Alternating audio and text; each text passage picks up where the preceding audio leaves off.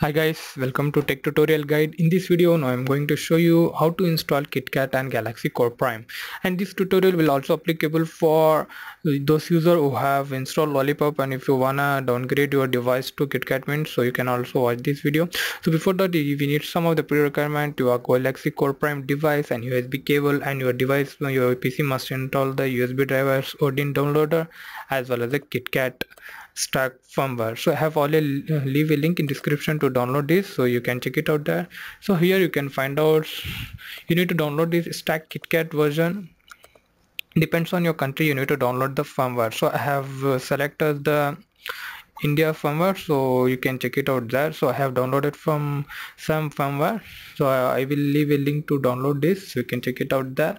And you need to extract this, so because we need to obtain the top file to flash via Odin. So Odin only supports tor files to while flashing to Samsung devices. So inside that folder you can find the tor file. So you need to download your firmware, depends on your country region.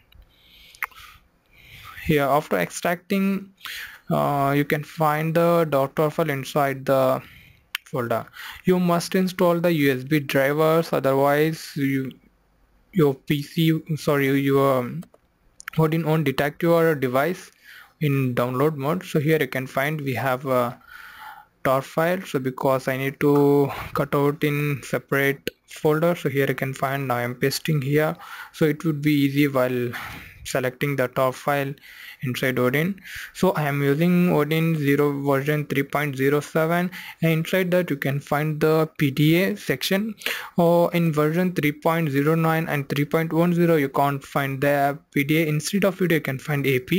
If you have a latest version of Odin means you need to select AP, or else if you have the version 3.07 means you need to select the firmware in PDF section. So here you can find out we need to find out the top file that we have extracted lately. Here you can find out I have selected the top file that we have extracted already.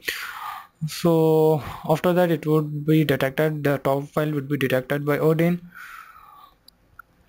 So here the file would be detected on PDF section. If you have version 3.10 means it would be shown on AP.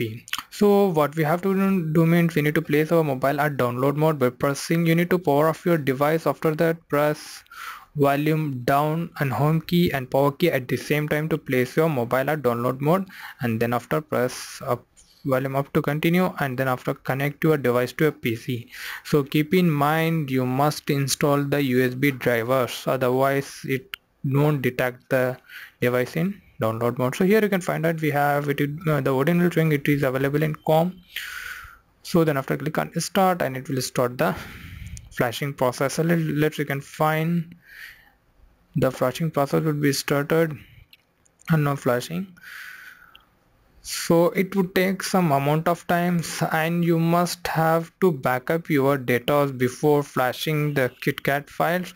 So you need to back up your contacts, messages, or whatever. You need to take a complete backup before doing this, because it will completely erase the system partition and data partition inside your device.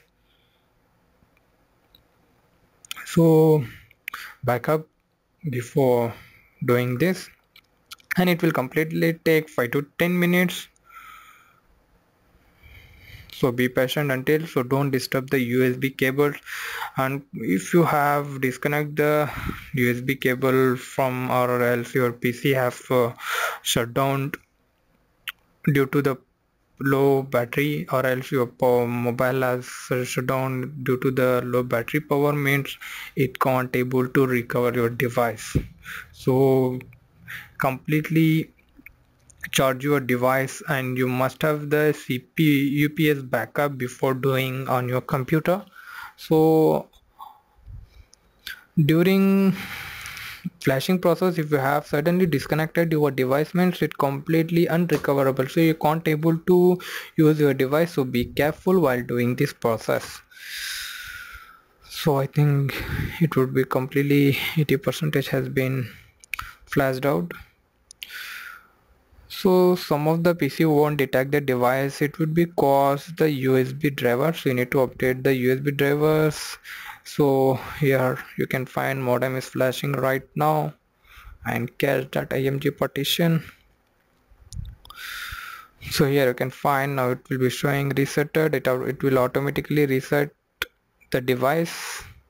After that you would be here you can find the Android upgrading logo.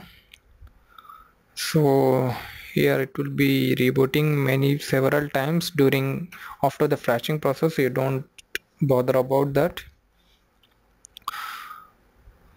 So here it would be showing the Samsung logo. That means we have successfully flashed out the KitKat on our device. If you have already updated your device to Lollipop, means if you don't wanna install if you don't interested with Lollipop, means you can easily downgrade with your device with this method, and this will also applicable for downgrading your device from Lollipop to KitKat. So here you can find out the in settings section, in about phone you can find out I'm having the KitKat installed on my device. So that's all guys. Thanks for watching. Please like and subscribe my channel and share with your friends.